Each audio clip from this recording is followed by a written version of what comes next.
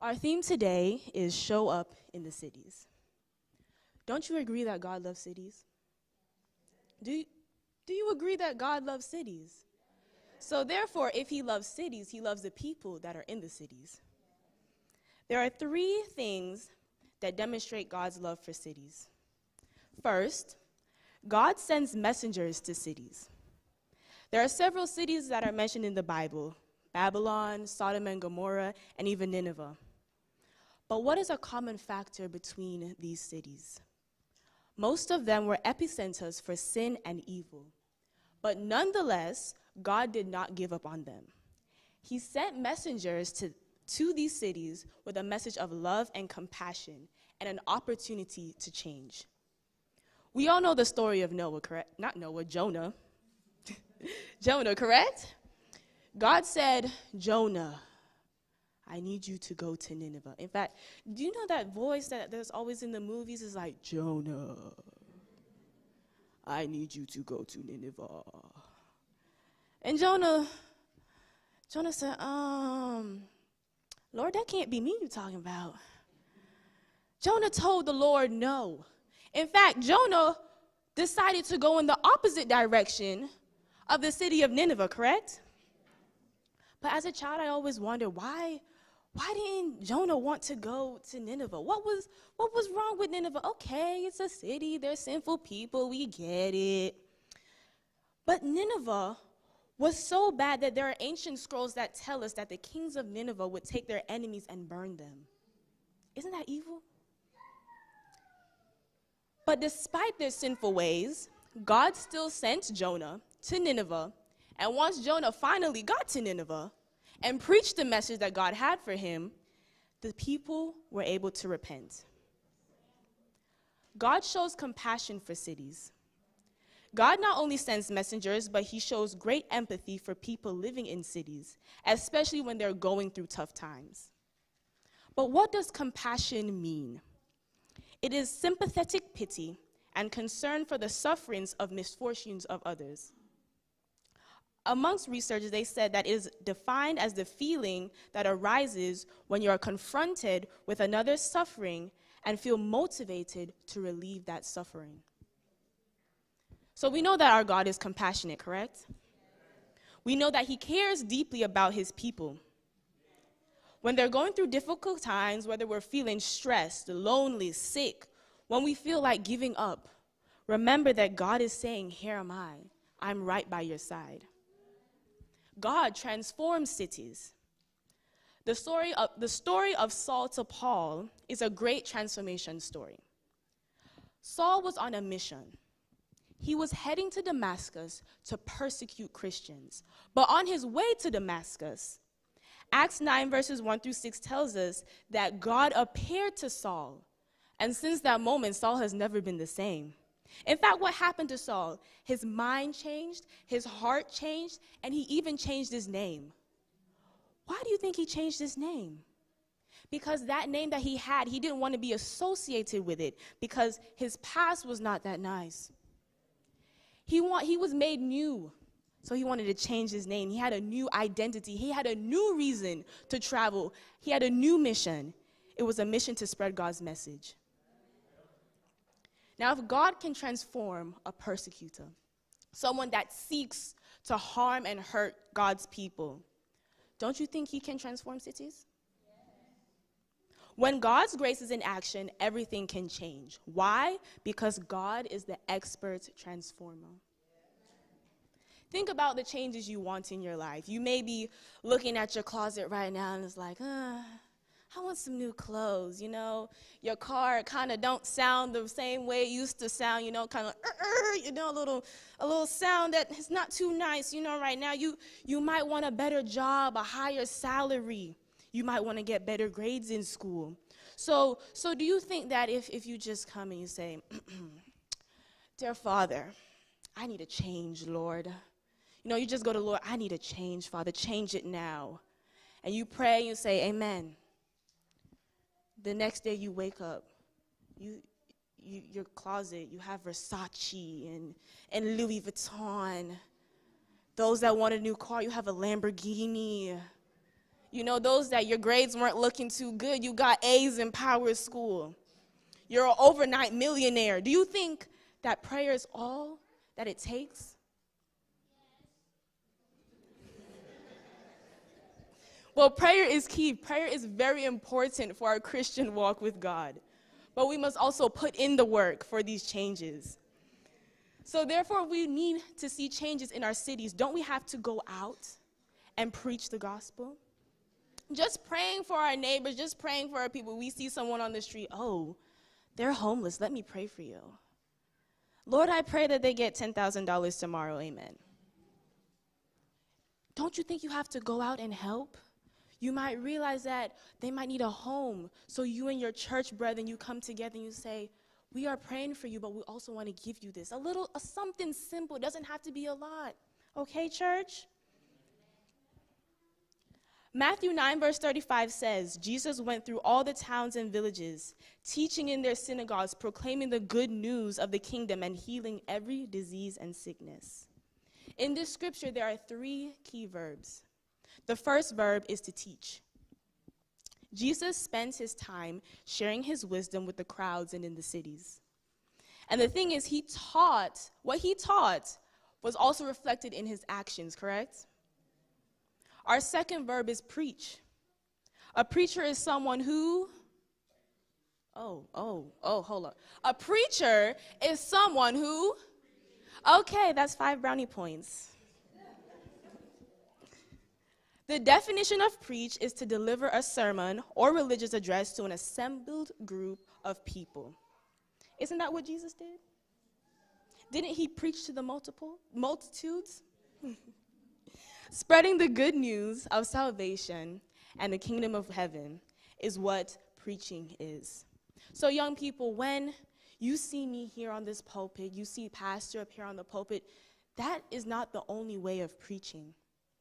When you tell people about the love of God, when you tell people why you are a Christian, when you tell people about the Sabbath, that is preaching. Our third verb is to heal. Jesus was a healer. We know multiple stories of Jesus healing the sick. He healed the woman with the issue of blood. He brought the dead back to life. He healed so many different people, the lepers, told the lame man to walk. So therefore, Jesus is the ultimate healer. But not only was he a physical healer, he was a spiritual healer.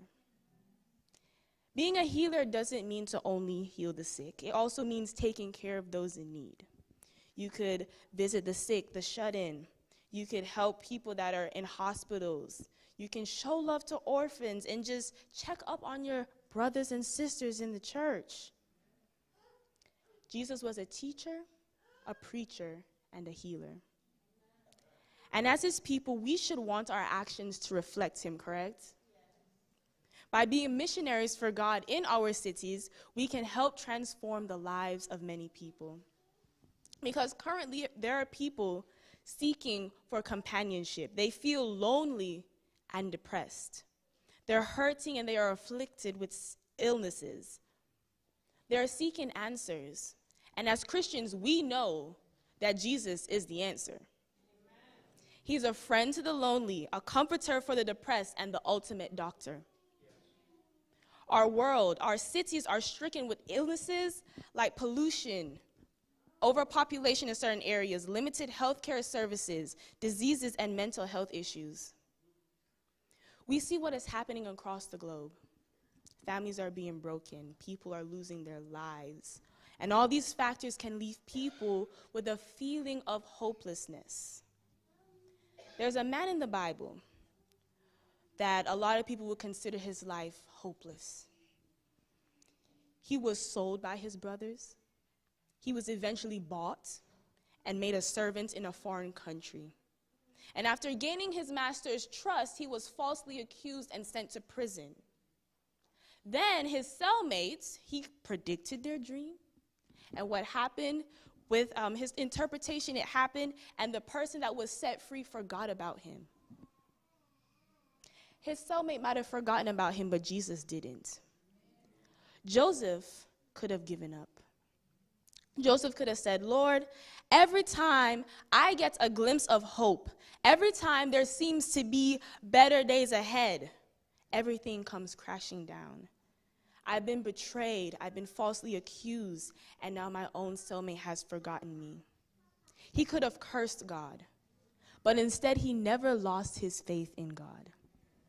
He didn't know that God had bigger and better plans for him, but he knew that God never left his side. Joseph eventually became Pharaoh's second in command.